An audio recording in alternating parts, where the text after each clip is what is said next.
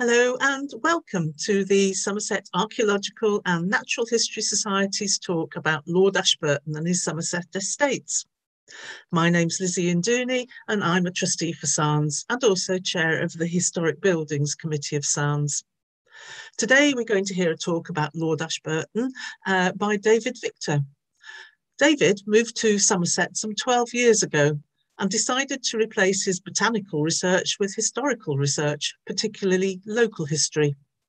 Since then, he's concentrated on the people and villages near his home in Chapel Lee, Lydiard, St. Lawrence.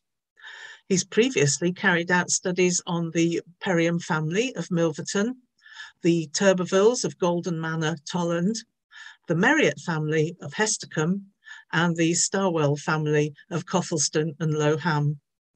He's currently working on an extensive study of the manor and borough of Milverton and other manors such as Preston Bowyer and Preston Torrells. Talks and papers have been produced on most of these subjects. In today's lecture, to make things simple, David is taking questions at the end of the talk. To ask questions, you will need to activate the chat button at the bottom of the page and type in the question. To find the button, just run the mouse over the bottom of your screen and a series of buttons should pop up. If the button's not there, it might be at the top right or even hidden under 3 dots. Because we're recording this lecture, we won't use names in the question time. It's free to register for the talks, but a donation of £5 towards the ongoing costs of SANHS would be greatly appreciated. The donations button is on the SANHS website donations page. When donating, please label your donation Ashburton. To make things easier, a link to the donations page will also be posted on the chat button at the end of the lecture. So, over to David. Good afternoon, everyone, and welcome to this session about Lord Ashburton's estates in West Somerset. During the 19th century, a large estate was created, spanning the villages and towns of Wiveliscombe, Milverton, Fitzhead, Preston Bowyer, and parts of Lydiard St. Lawrence. It was assembled in the 1820s, and at the end of the century, it was taken down again and dispersed into individual farms. Now, I say it's a large estate, and I should point out that when I say a large estate, I'm talking about an agricultural estate, a large agricultural estate, not one of the kinds of estates that you find in Scotland and the north of England, which were game estates and were very extensive. But in agricultural terms, solidly farms, this estate was a large one. What I'd like to do this afternoon is talk to you about how those estates were put together, the people that assembled them, and particularly the Beadon family. Then I'd like to go on and talk about Lord Ashburton, who was the buyer of the estate, and how the estates were managed, and finally, how the whole thing came to a rather sticky end. Anyway, I'd like to start by showing you a photograph of the courtroom at Fitzhead Court. Now, in calling this a courtroom, I mean a courtroom in the sense that a manor would call a courtroom. It's not a court of law. It's a court where the leader of the manor, the Lord Farmer, as it would be in a religious manor, called together his tenants to issue land, to receive land that had been surrendered, and to do all of the management of the land over the estate altogether. This particular one was built in the mid-17th century by a man called Robert Cannon, and the Cannon family lived in this house at the time. They didn't actually own the estate, they lived in the estate.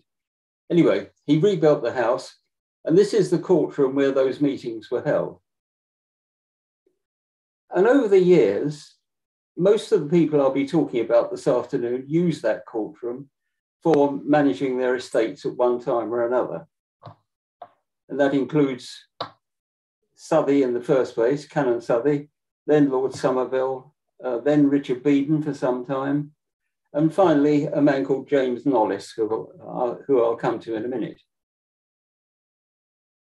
And I'd like to thank Nancy Hunt, the current owner of this room and house, for her permission to take this photograph and use it.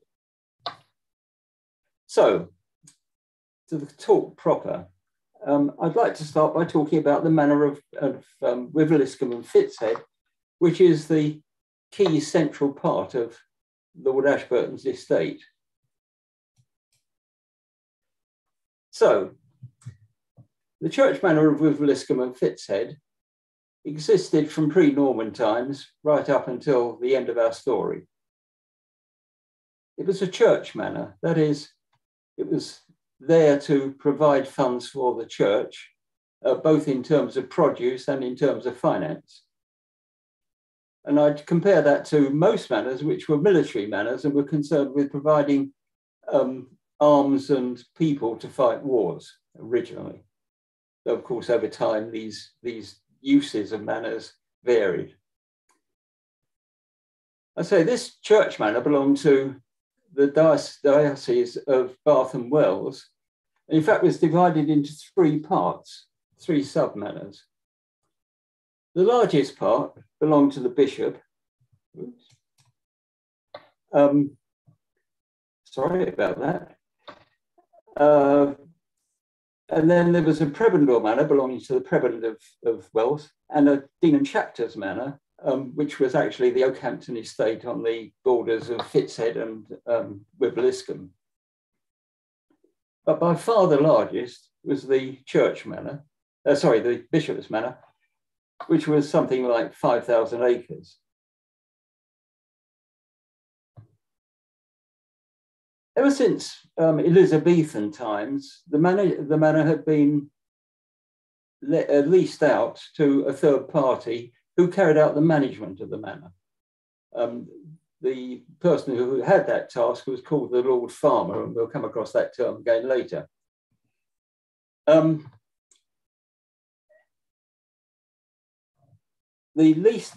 basis of the lease was a 21-year lease with renewals every 7 years.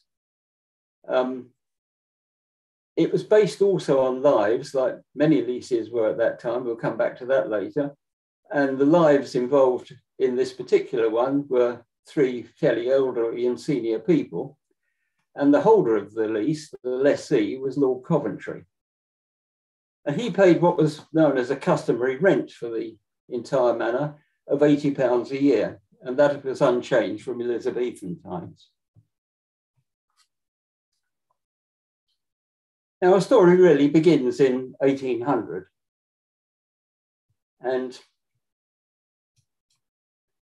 at that time, the bishop who held the manor was Bishop Charles Moss, the chap on the left-hand side of this group of bishops. And he was 90 years old. And sadly, he was having rather a difficult argument with Lord Coventry about various aspects of the manor. And in particular, they couldn't come to an agreement. One life had died and a fine had to be paid to the bishop to replace that life by another life. And they couldn't agree on the size of that fine.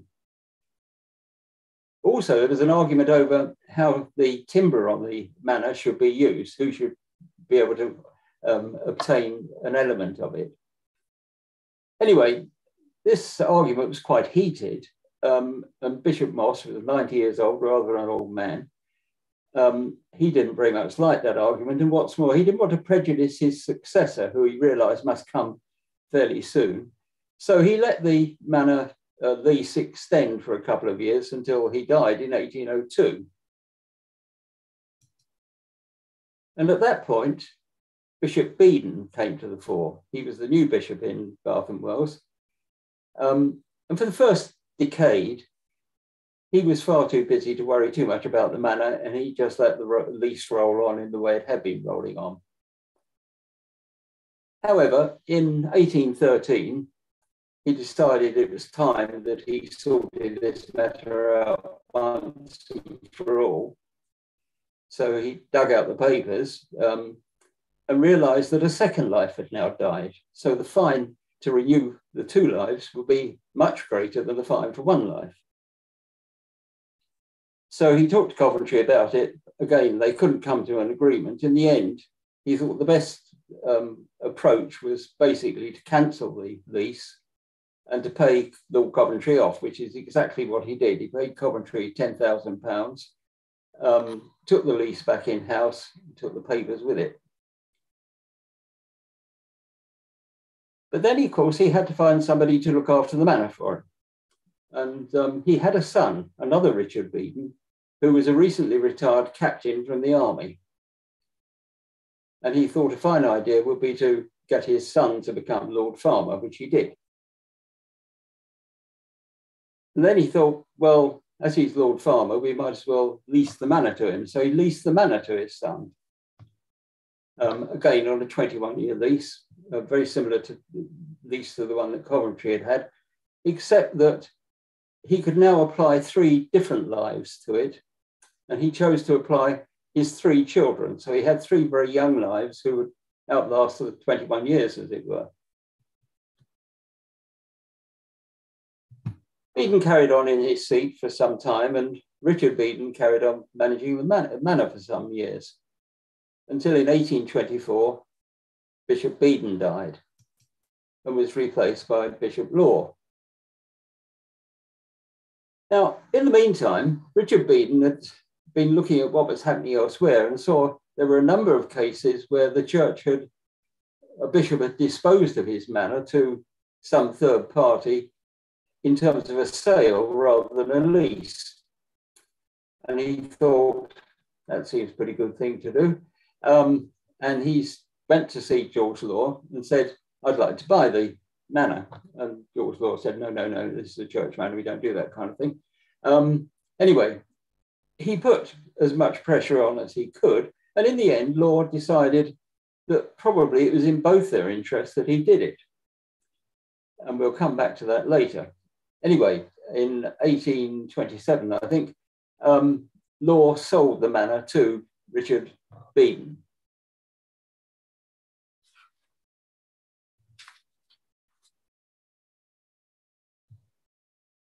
Now, Richard Beadon was an ambitious man and had a rather, he'd married very well into a rich family.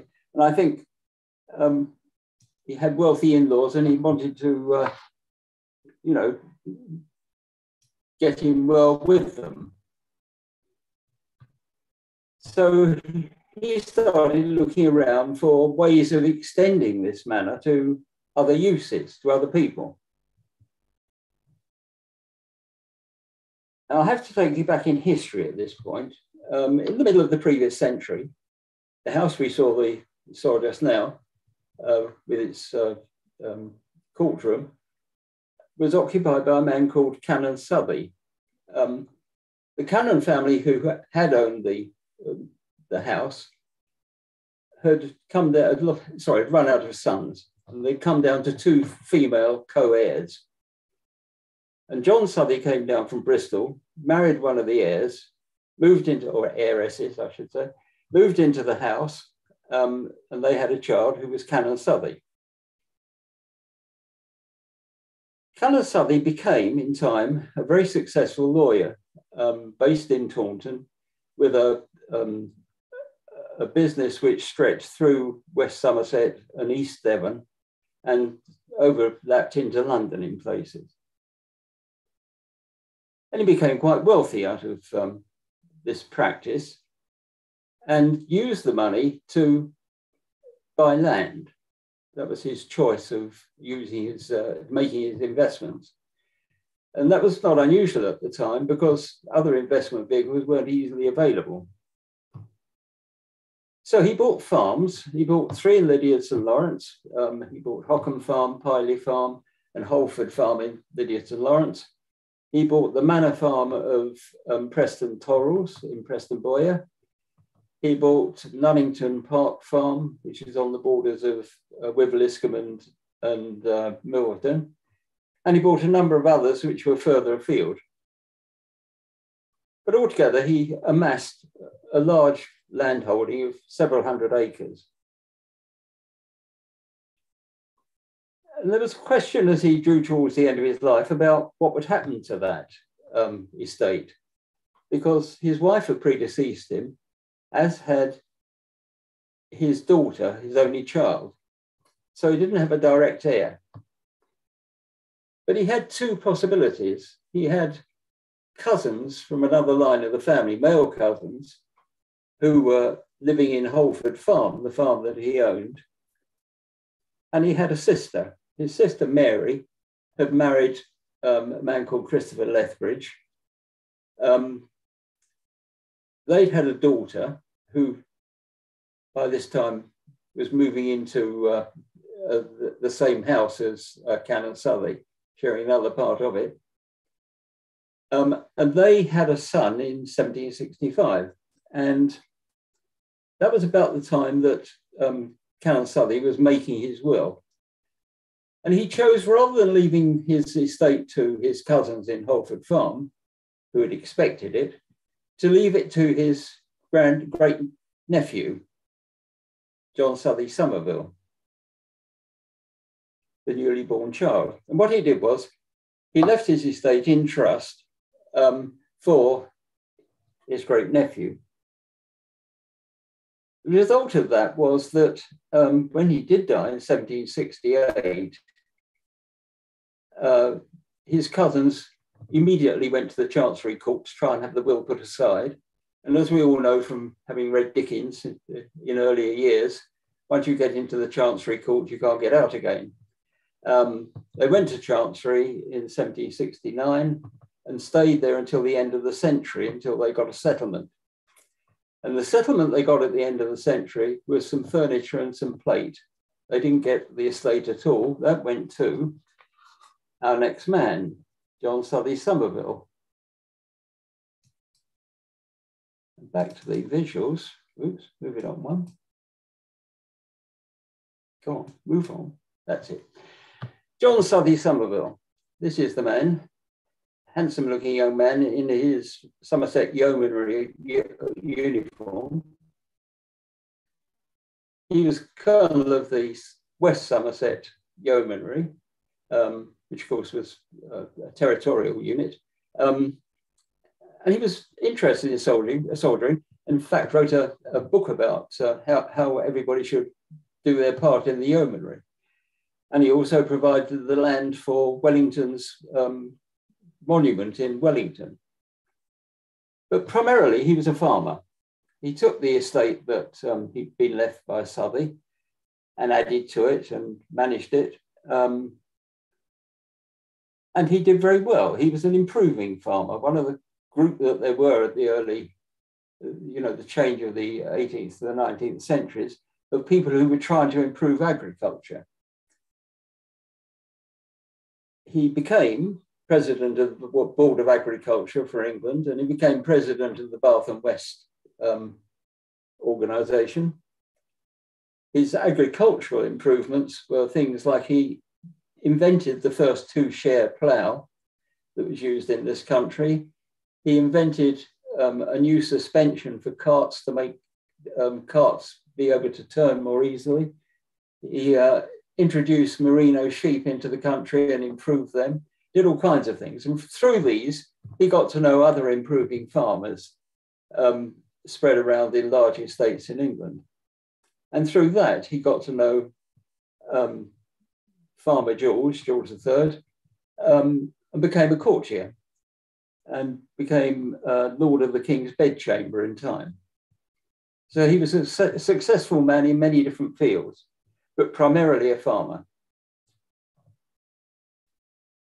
He farmed the farms that he'd inherited and added to them, as I said, but he also did one other thing, and that is in Preston Boyer, next to the farm that he did own there, Preston Torrels, was another estate called Preston Boyer Manor, which was another church estate. And this one belonged to the Dean and Canons of St. George's Chapel, Windsor. They, not surprisingly, as with the bishops of Bath and Wells, were having trouble with their current lessee. And Somerville persuaded them that they'd be better off if he looked after it rather than leaving it with them. So he took on the Preston Boyer farm, which was another 600 odd acres, giving him altogether about 1,300 acres under his own management.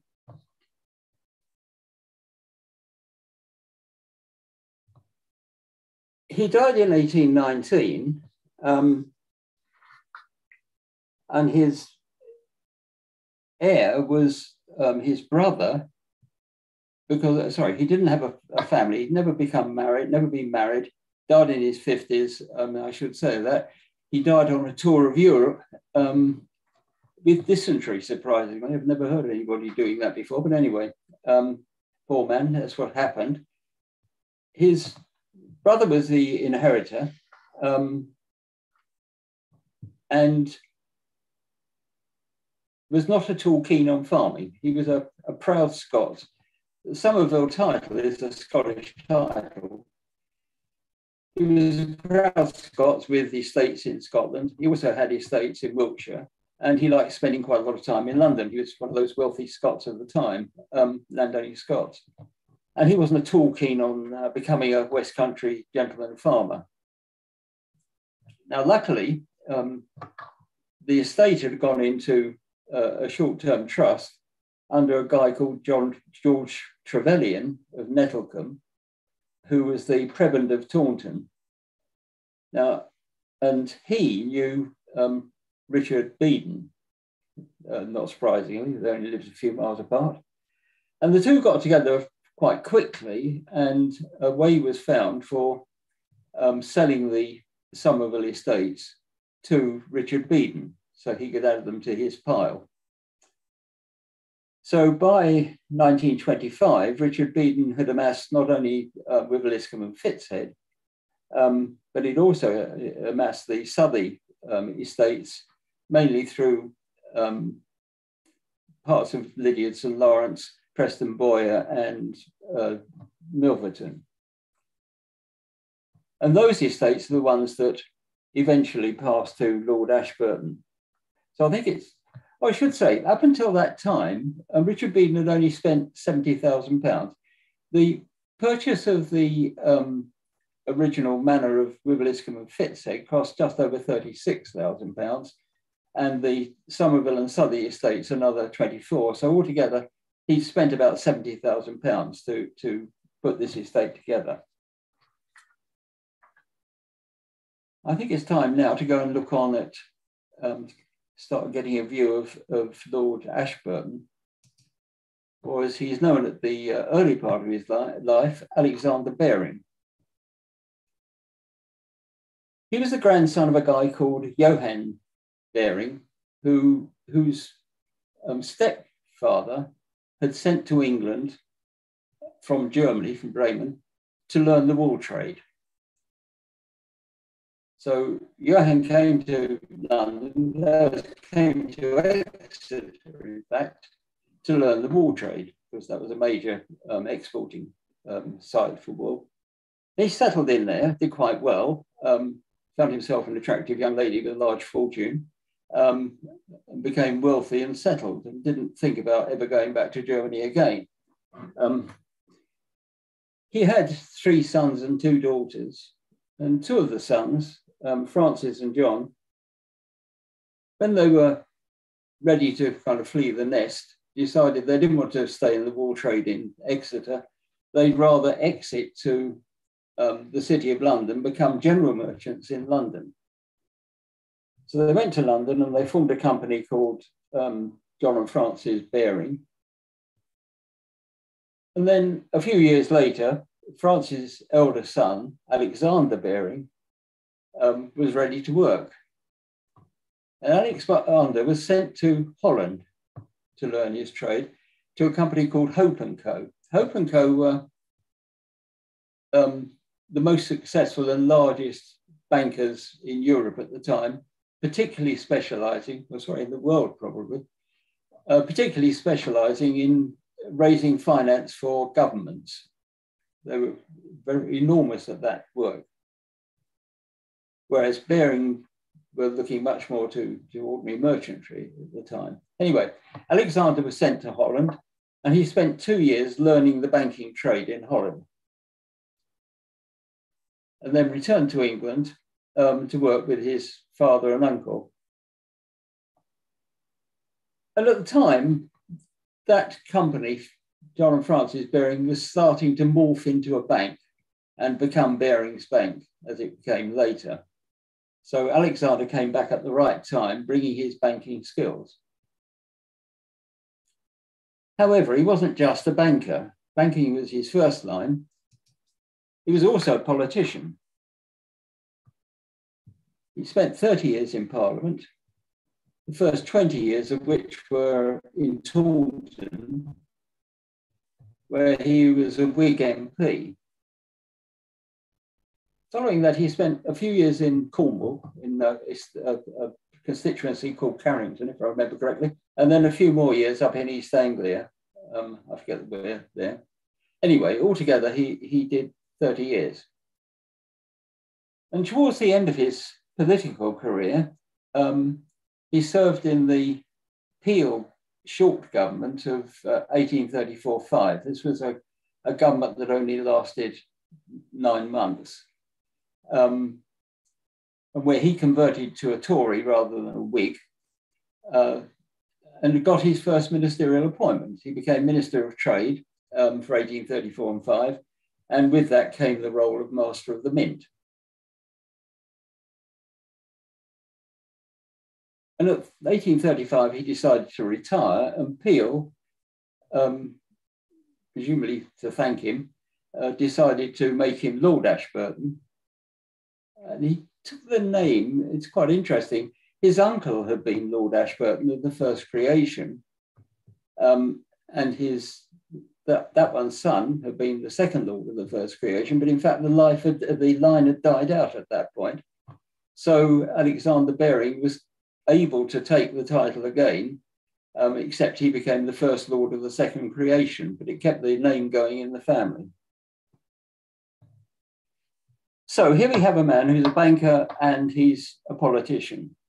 The obvious extra bow to his string would be to make him a statesman as well, and that happened. Part of it happened before he did these two things, and part of it happened afterwards. But these two particular issues, which he's probably best known for in his life, topped and tailed his career. The first was called the Louisiana Purchase.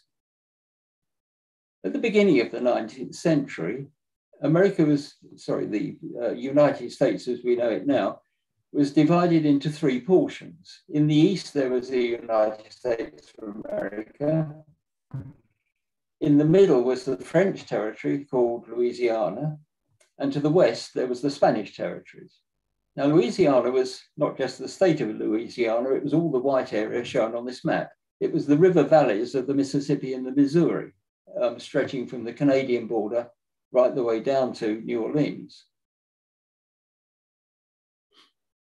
At this time, Napoleon was fighting a number of wars and was short of capital, needed money, because wars cost money.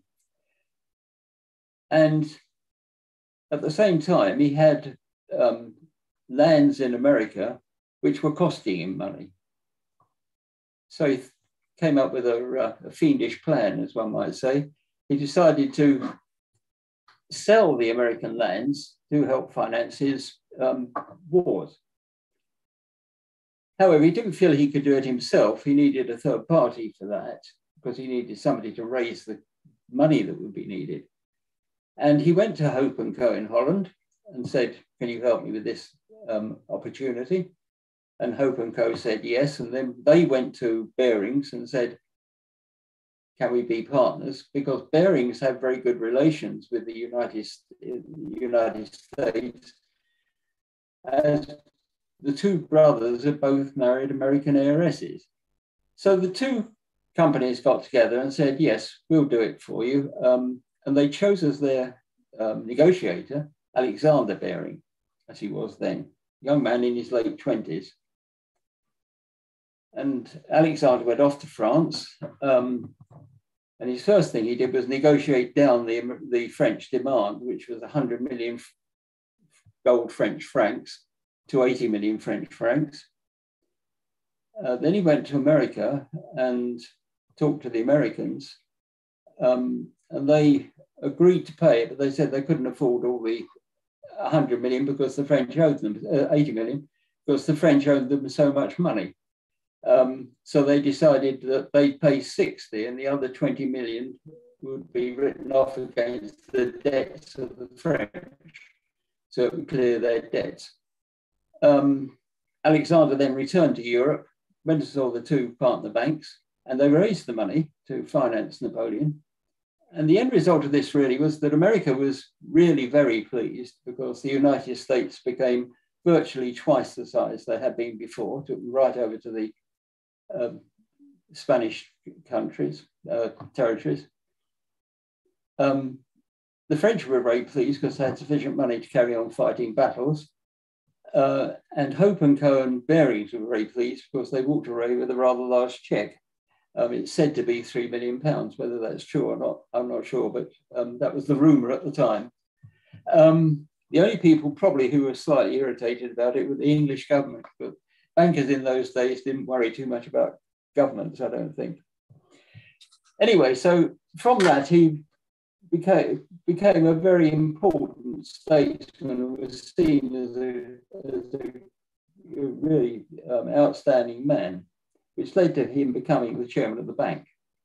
The second issue came at the end of his career in 1842, when the English government asked him to go to America to negotiate with Daniel Webster, the Secretary of State, a frontier between Canada, or Canada to be, and America. This was primarily a problem in the east and the border of Maine, where the Americans had the claim of the blue line on this map. The British had the claim of the red line on this map. And after a number of negotiations, a yellow line was agreed on. But more importantly, in some ways, it also led to an agreement on the joint use of the Great Lakes, which has been extremely important since, because there was no agreement up until that time about access and use of the Great Lakes between the countries. It also introduced extradition for major crimes between the two countries. And there were also some agreements on joint anti-slaving activities, which in the main were that there would be patrols up and down the west coast of Africa. But in fact, they really didn't go very far. There were a few, but nothing very serious.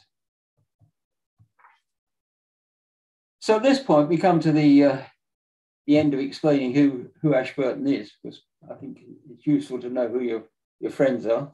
And move on to the deal between the Beadons and the Ashburton. And the interface between those two is this man. This is William Frederick Beadon, who was the son of Richard Beadon. He was a fine, upstanding Victorian gentleman, as you can see here. He was a lawyer by training, as you can also see here, because the books down the right-hand side of the picture are all law tomes. And he liked, obviously, being shown next to those.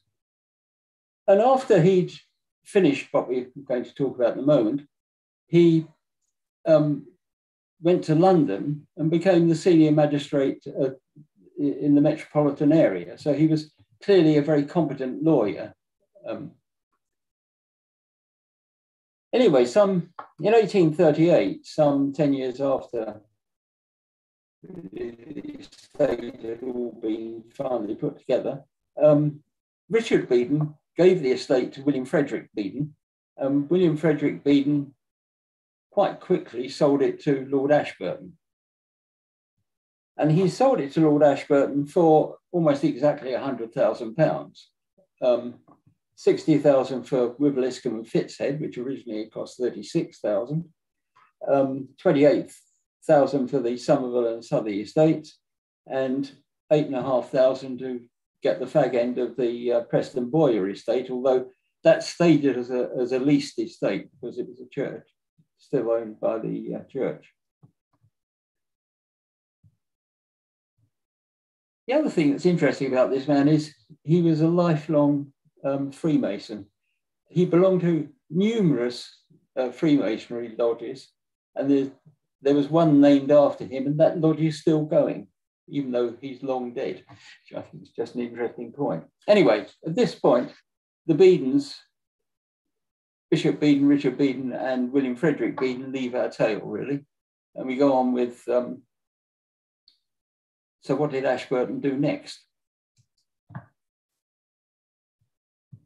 Right.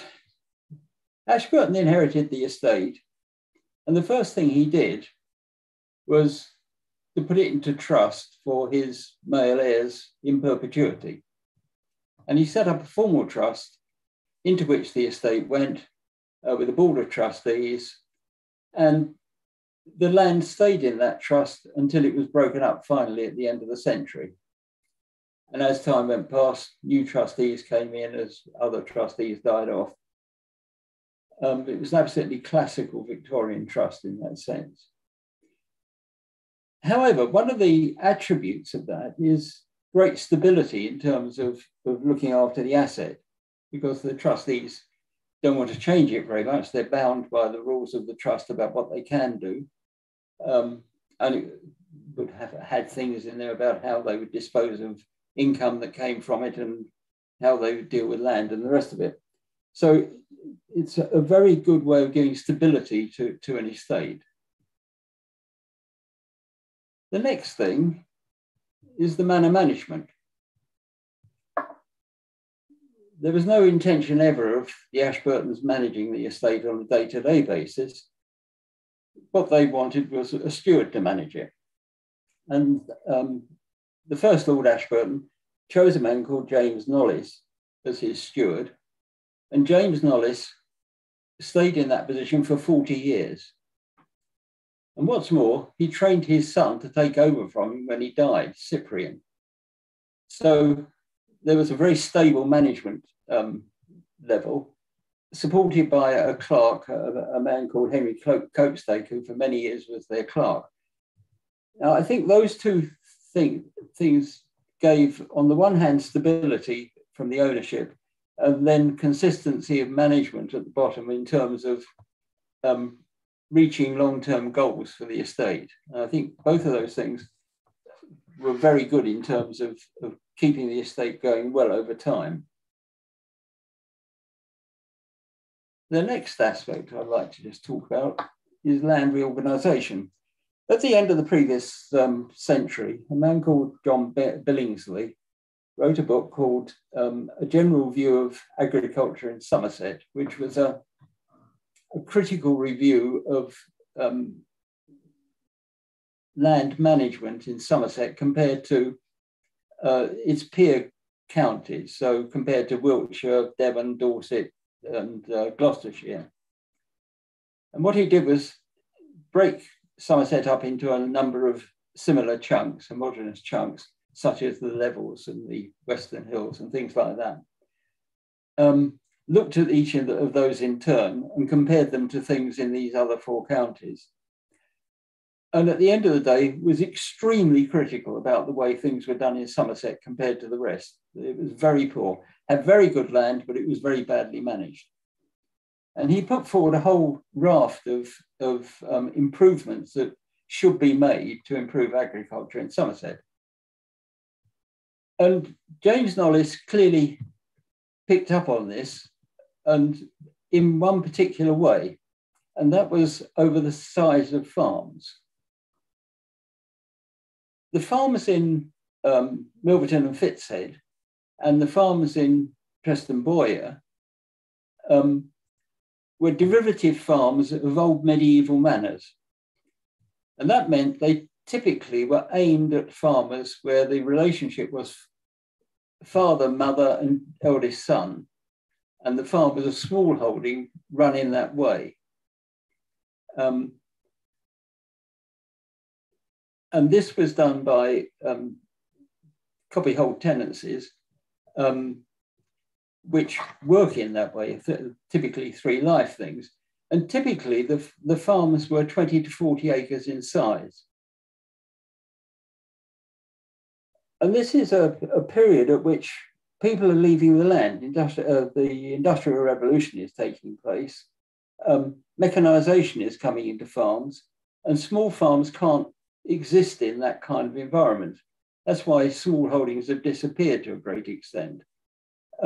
They need to have capital and skilled people to run the farms. And it's not very well done by a husband, his wife, and his eldest son necessarily. And they certainly don't have the capital to do it. So Knollys, on behalf of the trust, reorganized the land over time so that the average size of the farm went up to about 150 to 250 acres by the time the estate was broken up. And what's more, he moved away from these little copyhold tenancies into conventional leases based on a period of life and no lives involved. And I think that meant that by the end of the trust's existence, they had something that was much more saleable than what they had at the beginning. The final thing I pick up in this was the ecclesiastical commissioners. Back in the 1830s, after the Great Reform Act and the Slavery Act and the others, there was a Reform Act for the Church of England's finances put together, which concerned the ecclesiastical commissioners. They were charged with reorganizing the structure and finance of the Church of England to make it viable for the future and to do away with some of the corruption of the past. And one of the things that they decided as time went on through the century was that they'd sell off some of the manors that they had so that they could do away with small income each year and have significant sums of capital, which they could then use to do the reforms they needed inside the church. And in 1890, they came to the trust and said, we'd like to sell you the Preston Boyer Manor. And they sold it to them for £6,700. So by that time, all of the land inside the entire estate was owned rather than leased. Now, in parallel with all of this, Barings Bank was racing along. He did very well in North America. And then, like many other entrepreneurial people in Europe, they saw there were great possibilities in South America. And to a great extent, Barings led the chase into Argentina in particular, investing large sums of money on industrial projects there and lending money. However, it all went wrong. In 1890, there was a major financial crisis in Argentina, which flew back into London very quickly. The peso went under tremendous pressure.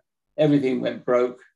It came back into London and there was chaos there in the finance, and Barings went broke. They were rescued by a group of other banks because the Bank of England said they were far too big to fail. They were the most important bank in London. And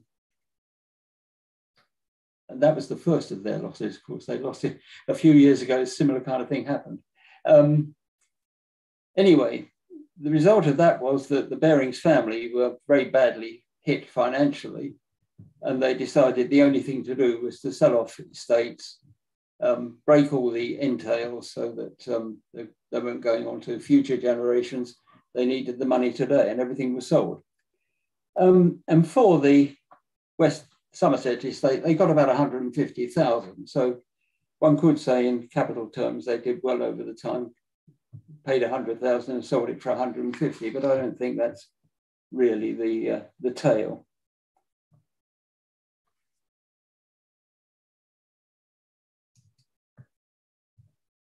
There's a couple of questions I'd like to just pick up on. We've been through the tale of the estate. The first is, why did Lord Ashburton buy this estate? Well, we know that he was Member of Parliament for Taunton for 20 years, up until 1826. And while he was doing that, he also did a couple of other things in the area. He bought the ties and the advance and everything else of St Mary Magdalene in Taunton for £9,000, which gave him a steady income from there. He bought the reversions to the Hestercombe estate. Miss War, the last female heir of the wars,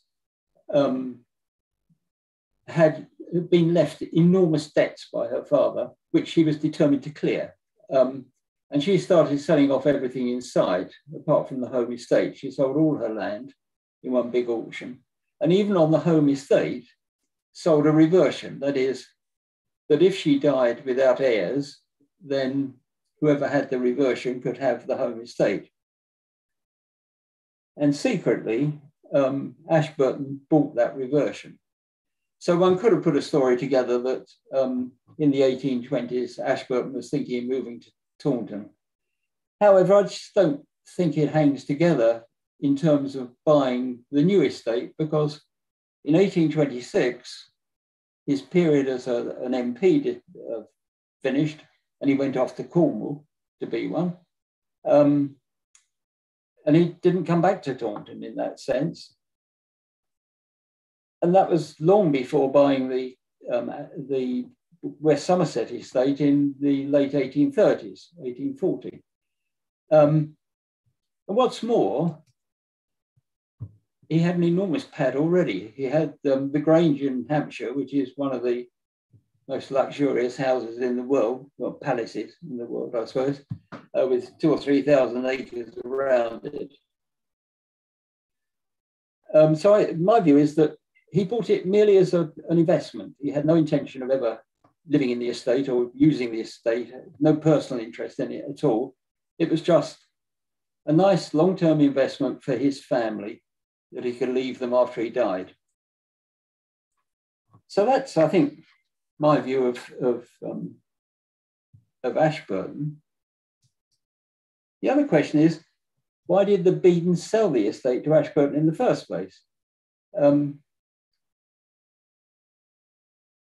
it together in the first place, obtaining the Wiveliscombe and Fitzhead part of it, the first major part of the estate, they rather strained credulity. The bishop who sold it to them put together some notes at which were published with the Act of Parliament to sell the estate. It's hard to think what they were. I mean, they effectively said, I'm sorry, I don't know how to set prices for the things that I need to. In other words, I don't know what size fines I need to charge to add a new life to an estate. I don't know anything about it. I don't have any paperwork. And what's more, Wiveliscombe is a long way from Wells, and it's inconvenient for me. And that really was his argument for allowing to sell it. And of course, he followed through on that, because the money he got from selling the estate, he reinvested in another estate in what's now Yeovilton. So it was much more convenient to him. But I think that purchase was really set up by Bishop Beadon, leasing the estate to his son. And that, I think, was slightly morally doubtful thing to do at the time. Anyway, they got the estate, they built the estate. Why should they sell it again? And the simple fact about that is it was debt. Richard Beadon, to buy the estate in the first place, had borrowed very heavily on his marriage settlement. He borrowed just about every penny from his marriage settlement. He'd also borrowed from other people to finance the purchase of some of the other lands that were involved at the time. And those were all from his estate. But then he did a whole load of other borrowing on one side, which he also charged against the same estate. And it appears that altogether he borrowed another 70,000 on the other side. So he had enormous debts. Now, in 1832, I think it was, there was a kind of quasi-judicial committee set up consisting of the Lord Chancellor, the Attorney General, and one of the masters in Chancery and some solicitors, who approached Beadon and said, well, Mr. Richard Beadon, you need to get your act together and sell this and pay off your debts. I don't know how long, I mean, one has to surmise about a lot of this. There's no papers on a lot of it. But there certainly was this committee. They certainly told Beadon he had to sell the estate. They told him it must be sold on public auction, and you can read that in the papers. So he put it up for auction in Wiveliscombe, and hardly any of it sold, just some bits around the fringes. My suspicion is because he didn't actually promote that sale very well. He didn't really want to sell it. However, the committee then had yet another go at him and said, well, if you can't do it, perhaps your son can do it for you. And I think that's why the gift was made to William Frederick. And William Frederick just got on with the job and sold it straight away. So the central argument, I believe, is that Richard Beadon was in great debt and was forced to sell off the estate. And the way he did it was to sell it to Ashburton. So that's really the end of the story. And to recap, Bishop Law sold the estate to Richard Beadon, but I think in many ways, because Bishop Beadon had set the lease up with Richard Beadon, Richard Beadon then spent some years expanding the estate, in particular by buying the Southey and Somerville estates and adding them to it. But through these things, he got into, through his combination of purchases and presumably the way he lived, he got into really quite deep debt and was forced to dispose of the whole estate through his son. And subsequently, Ashburton, I believe, set up a trust which for 50 years did very well with the estate, so that at the end of the 50 years, it could be sold off as individual farms, all of which were very successful in their own way. Anyway, that's the end of my story. And I'd like to finish with a few words from Lord Ashburton himself, the first Lord Ashburton, Alexander Baring, which is this. Thank you for your time.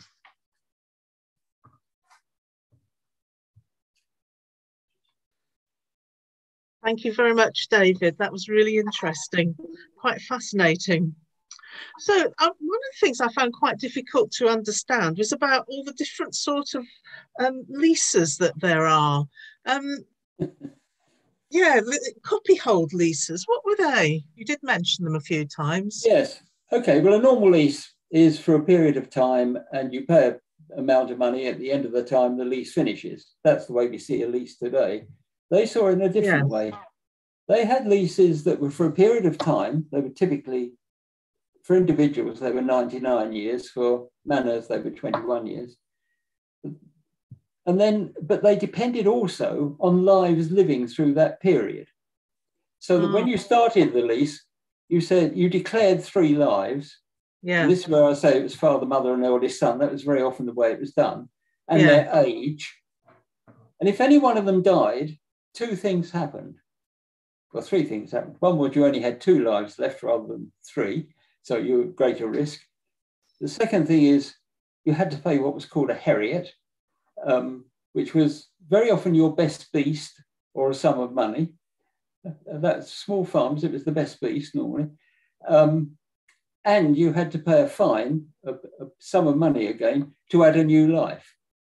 And the size of the fine depended on the age of the person, because if it was somebody who was 90, it wouldn't be very much. That explains when you were talking at the very beginning about how he had to pay fines on all these lives. I couldn't quite understand that. It was just it was a very different way of doing it to the way we do it now. But it was very much aimed at these small farms, you see, and families. So does that help? Yeah, that's really quite helpful. Yes, yeah, Fines and Harriets. Yes. Where can we find you? Oh, you said you'd had quite a few papers published already. Where is it possible to find those? Well, I did one on part of this subject. Another aspect of the same subject, shall we say, more on the reform of the church, and this being taken as an example of the reason why there had to be reforms. That was published recently in the what's called Off the Record, which is the Record Society twice a year newsletter. It's quite a long article in there about it. Yeah. I'm doing one on. I've done one on the Stowells of Cottlerston. It's called I think it's called The Demise of the Family Stowell, which was published in. He's going to esoteric things, you understand. That went into notes and queries for Somerset and Dorset. Right. These are kind of fairly deep in little historical things, you know. Yeah, yeah. But nonetheless, it's very interesting if you're researching into it. Yeah. Oh, you know, they're lovely. Oh, they're just fascinating things. You find so much about so many strange things about people when you do this kind of research. And it's so hard to understand how people worked in history, isn't it? It's all so different from how we work nowadays. No, I haven't actually published it yet, but I'm on the way to it. This one about the Perriams. I mean, the interesting thing about the Perriam was he was what they call a cadet branch. The main branch stayed the other side of the county, but he came off here to Milverton, married a lady here, became a very successful lawyer. One of the things he did was, with Canon Southey, we talked about just now, the pair of them bought the manor of Bishop's Lydiard from the Stowell family when the Stowell family went broke. So you see how they tie up. They bought the entire manor and then split it up amongst themselves. But the interesting thing about it was that John Perriam died young, 50. Young by my circumstance. But his wife took over from him, and his wife was just as dramatically exciting as he was. You know, there's court cases with her appearing to go up because she had to try and recover all the money that was still owing him at the time he died and finish cases for him and things like that, you know. And she picked up the whole thing and did it. And for a woman who had spent her life bringing up, she had 6 children, I think, you know, it's quite extraordinary. Well, I don't know. I think women are quite stable. Oh, I'm sure they are, but don't forget, this was he died in 1709. Ladies at that time weren't expected to do anything, but she went out and really fought her corner. You know, I find her quite exciting in that sense. Yeah, good girl. Well done. Society was against that, you know. Well, so that kind of thing that makes it enjoyable. Makes it really interesting, doesn't it? You find out a little bit about the people behind the history, I suppose. Yeah. Well, thank you very much, David. That was a really interesting talk. I hope you enjoyed it. Yes. I did indeed. I hope everybody else did too. Good. Thank you. Thank you. So we have some more talks coming up on Zoom in SANHS. On the 17th of November at 7:30, the Axbridge Archaeological and Local History Society are having a talk by Andrew Pickering about John Steinbeck's year in Somerset. So that'll be John Steinbeck, the writer. On the 20th of November in the morning, 11 o'clock, the SANHS Archaeological Committee will be running part 2 of their Bronze Age Day. On the 24th of November, Harptree Historical Society will present later Avon Valley copper and brass industry. So that's most interesting. And on the 9th of December, the SANHS Natural History Committee are going to have a talk on the wildlife of St Kilda. If any of these events take your fancy, don't forget to go to the SANHS website and you'll be able to pick up an email address where you can find out how to sign on for these talks. And don't forget, if you'd like to donate, there's a link to the SANHS donate button under chat button here, or on the SANHS website under donations. And of course, if you'd like to join SANHS, just go to the website and you'll find out how to do it there.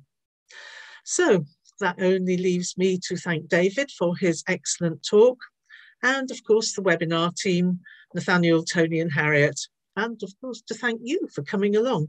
And hopefully we'll see you again at another SANHS lecture. So thank you and goodbye.